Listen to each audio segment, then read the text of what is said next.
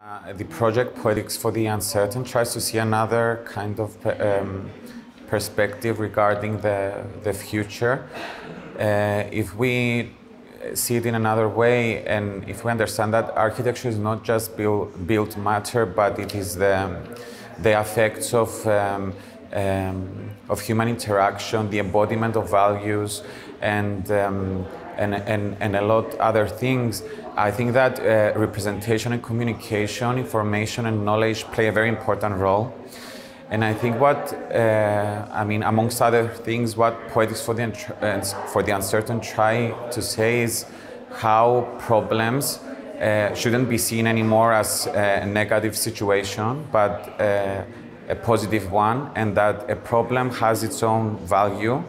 And so we really understand that and try to project imaginaries that process the problem in a very productive way.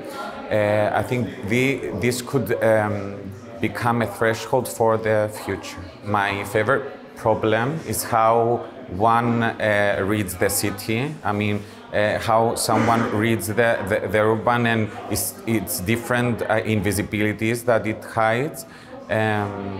That is, as I've said previously, is not just built matter, but what makes the urban is a lot of things. So trying to visualize those problems and trying to project those problems, it's a project of its own, and maybe that is the way to carve the future for architecture.